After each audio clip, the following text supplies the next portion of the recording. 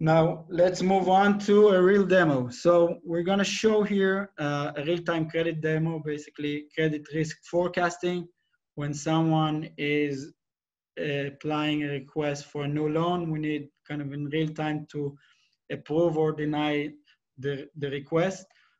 The architecture of the demo is built based on the solution that we've just presented. You have the Informatica integration hub, which enables you in a pub/sub manner to publish the data and to subscribe to the data by various applications. You have the Informatica Enterprise Data Catalog, which basically provides you the metadata management of the actual data store. And you have the Insight Edge GigaSpaces platform, which enables you to trigger both the different types of machine learning pipelines. In this demo, we'll show two pipelines. One is the historical data, which is published to train the machine learning models, and then the real-time events that are triggering the machine learning model, the streaming job, to actually run the model, predict the chances for the subscriber to pay back the loan, and based on that, publish the solution, the result or the score of the model.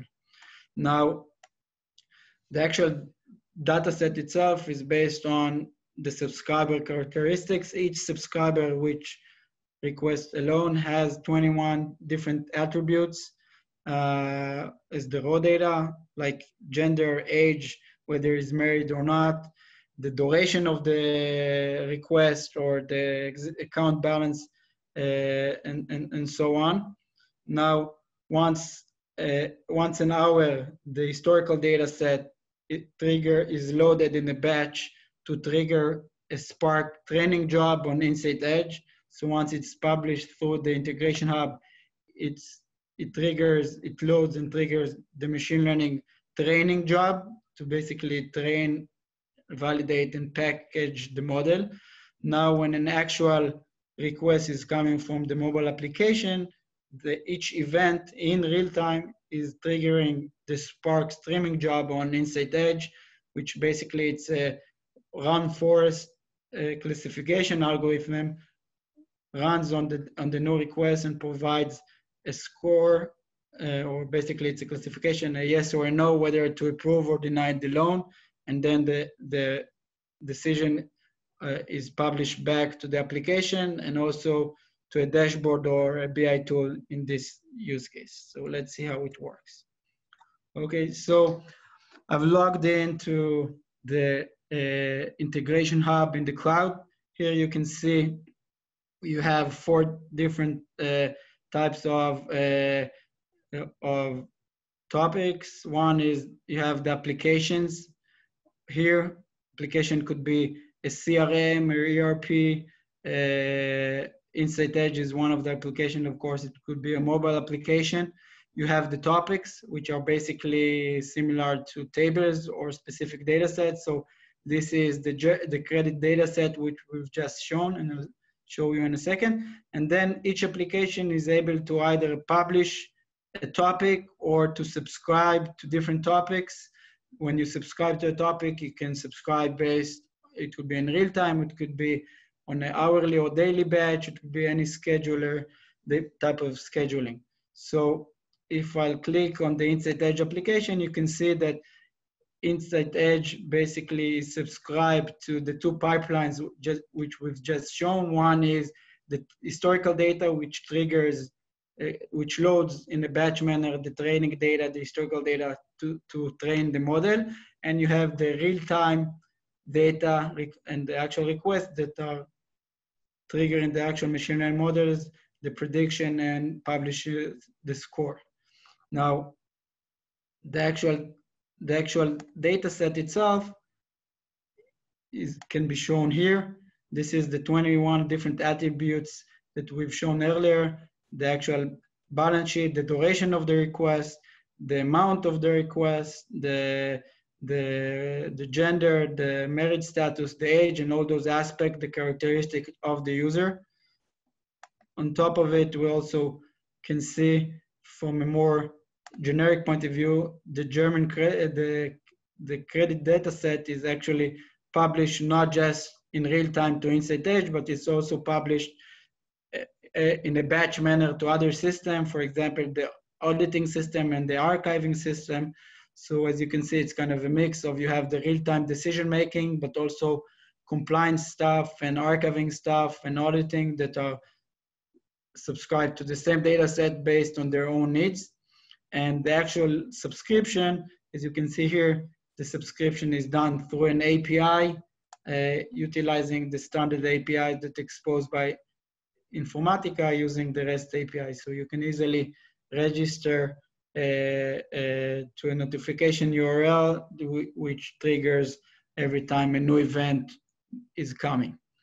Now, if you go to the Zeppelin Notebook, which is an interactive development tool that is part of Insight Edge, you can easily see the object definition, which again is correlated to the data set that we've seen earlier with all the 21 attributes that we've seen before. Now we can see that all the entire pipeline is built based on the standard Spark dataset and data frame API. So here you initialize the Spark context, you trigger the machine learning training pipeline based on a random forest classifier that you can see here.